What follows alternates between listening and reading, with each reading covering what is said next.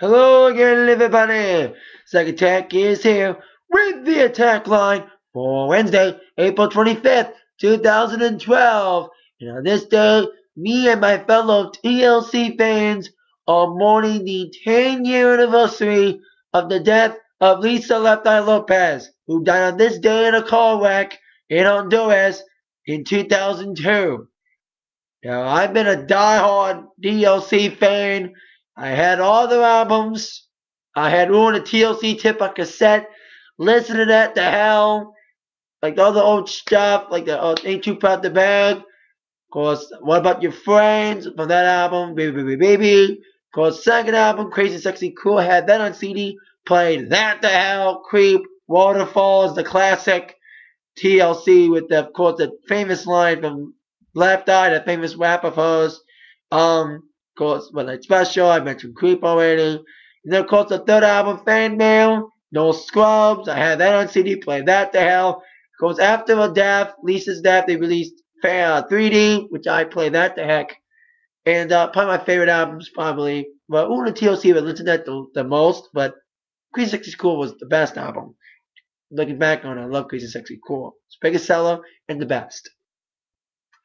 I was hoping to see them. I never got to see them. Long story, but wish I would have saw them with Left Eye.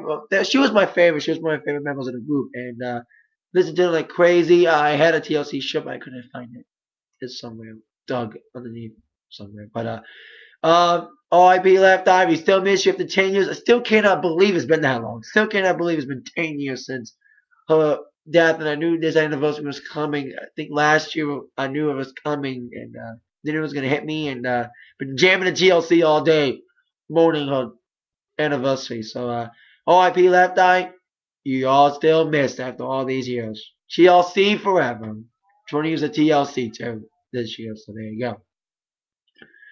Now on to the entertainment news, rest of the news of the day, starting with Billboard number ones. Well, despite the fact we had a new number one movie this week, finally Hunger Games got beat by Think Like a Man. Billboard, we have Stills. Still number one album for the second week in a row. Mostly second week repeats. Lionel Richie still number one with Tuskegee, with number one at I think like 100,000.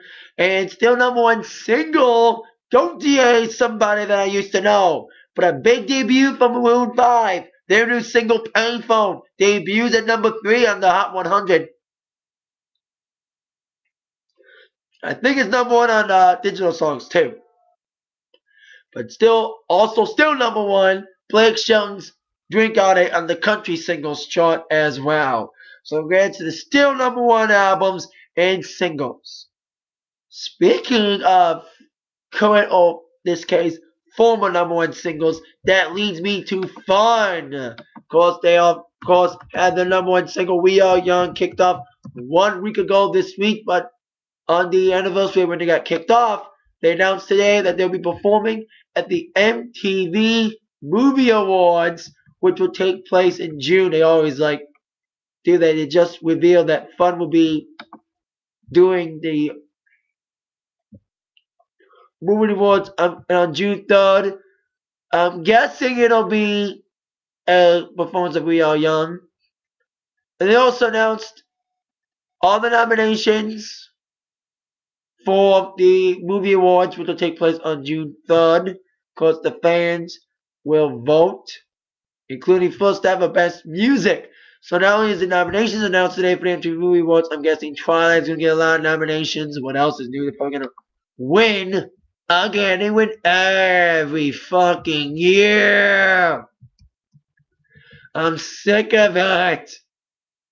But, there you go. MTV Movie Awards take place on June 3rd. They have the categories, but not the nominees yet. So we're finding out soon enough. Now, on to our next topic, which is People Magazine. They always have the sexiest man alive every year. And in the background I hear Lady Gaga's Telephone. That's my ringtone for my texts. And of course, Telephone features Beyonce, who people name today as the sexiest woman on the planet, or most beautiful woman. So with the sexiest man alive, now it's time for the world's most beautiful woman. They revealed the cover today which of course includes Beyonce being crowned that honor. She says to people, I feel more beautiful than I've ever felt because I've given birth. Of course, she gave birth to a baby Blue Ivy earlier this year, back in January. I have never felt so connected, never felt like I had such a sense of purpose on this earth.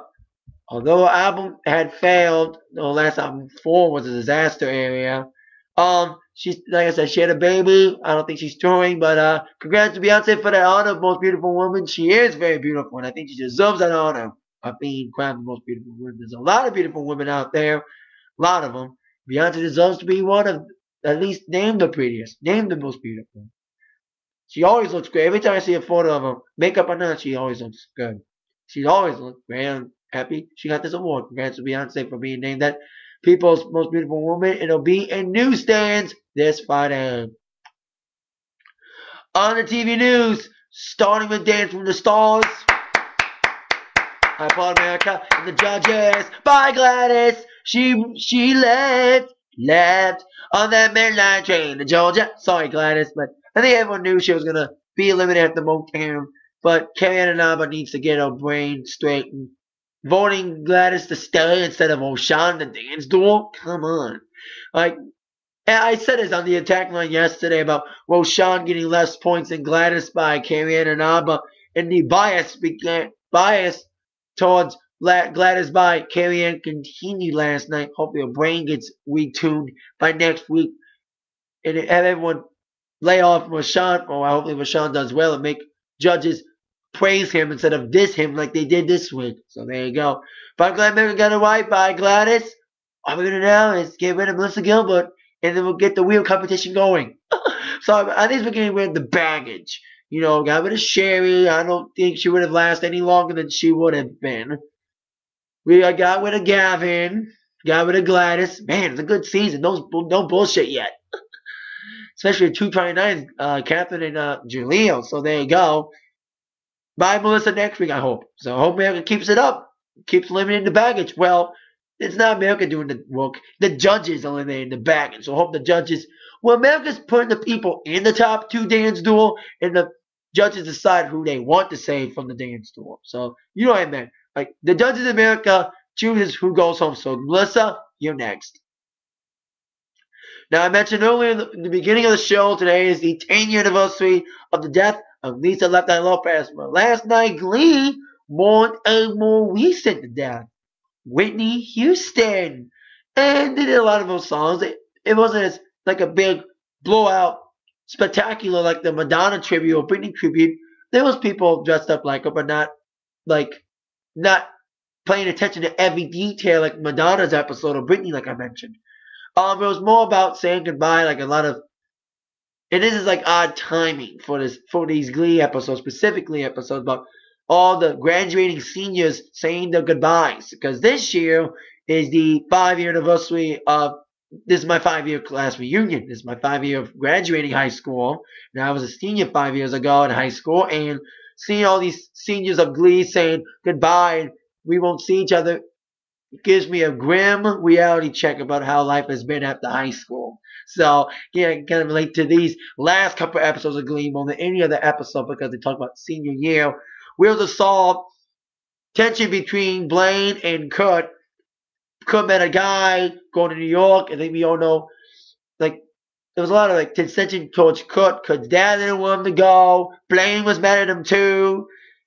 There was a little tension between Kurt and Blaine, and that was solved by the end of the episode when they finally expressed throughout the song. Blaine thought he was cheating, but Blaine's been upset at Kurt for talking about Nayad all the time, not about him. Kurt thought Blaine was just hating on Kurt or whatever, yada, yada, yada.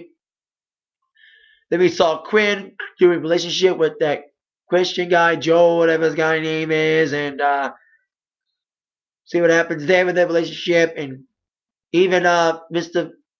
Shue didn't like the kids leaving either. But there goes the okay episode of Glee. Whitney Houston. It was a decent tribute episode. Did a lot of songs. Ending with the last song being My Love Is Your Love. They did I Want to Dance with Somebody. They kicked off with a slow version.